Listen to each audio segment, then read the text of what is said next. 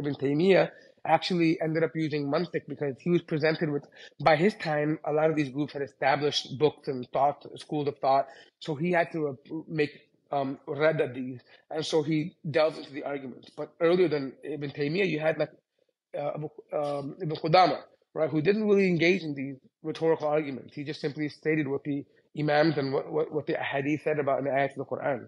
That's pretty much what he did.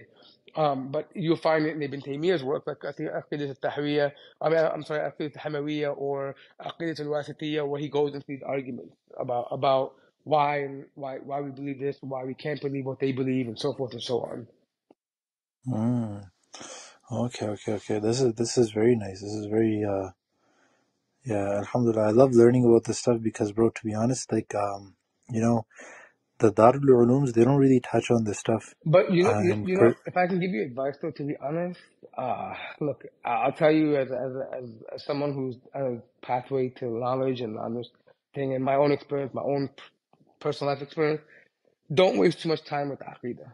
I mean, if you understand Allah is one, you affirm His attributes, you don't, and you say Laysa kamithlihi shay, it's simple. Islam is meant to be simple, right? There are many other things that you can spend your Assalamu time alaikum. learning. That will benefit you more in terms of practicing as a Muslim, right? I mean, if you want to engage in debates, yes, you need to know this stuff. But if you're not really engaging in debates beyond this, I would say you can pick up a book of Muslim, Aqidah. can I ask you a question, Akhi? Yeah. You said if you understand Allah is one, subhanahu wa ta'ala, does ahad, Qul huwa Allahu ahad, does it mean one? This is unique. Ahad means unique, singularity. The unique one. It's unique in singularity. Like there's Ahad. No. There's nothing like him. So how many fingers does Allah have? It's irrelevant. Why does it matter? Bro, what question are you even saying? Did you really just ask that dumbass question? What does that matter? I'm not saying that he has. Because you Why said would you Allah. ask how many fingers does Allah have? Are you stupid? No, I'm No, saying why because does that matter? He's a You Shia, shouldn't that's even why. think that, bro.